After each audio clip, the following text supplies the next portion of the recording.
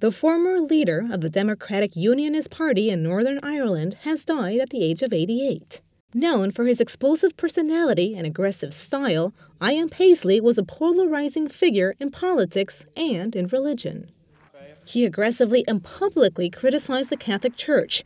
In fact, in 1988, during John Paul II's address before the European Parliament, he started yelling anti-Catholic remarks before being escorted out. But as years passed, his staunch stance against the Catholic Church began to dwindle, and he actually made a turnaround.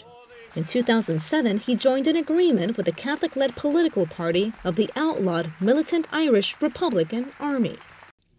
Paisley, who suffered from heart problems, died in Belfast.